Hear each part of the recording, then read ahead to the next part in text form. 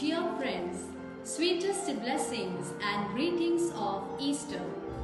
Every year, Easter comes and goes, but this year, the Easter is very special for the whole world. An Easter without decorations, parties and delicious food. Dear brothers and sisters, how can we celebrate this great feast in the midst of turmoil and fear of COVID-19? The greatest fear of all this COVID-19 is the fear of death. But the message of Easter is that death has been conquered.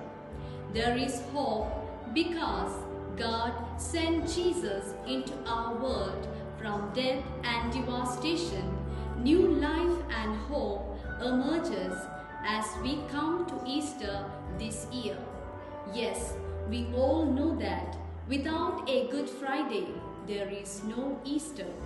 Without a cloud, there is no rain.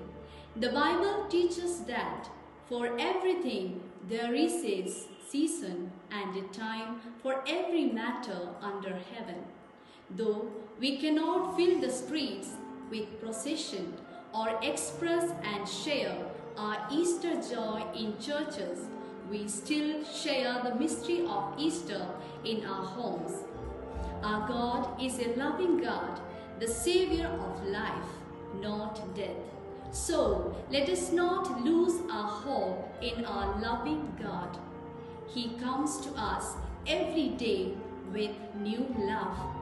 There isn't anything that happens without the knowledge of God.